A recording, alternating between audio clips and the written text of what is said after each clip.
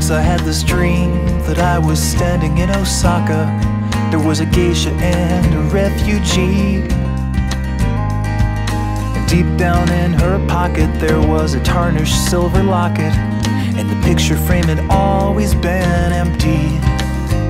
She takes that refugee to town and keeps her eyes down on the ground, as if she's waiting for the earth to open up and pull the geisha and that man into the cauldrons of Japan, beneath the streets that only serve to keep the gravity at bay.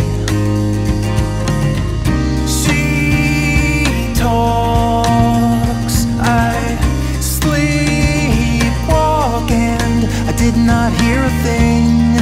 Oh, I did not hear a thing.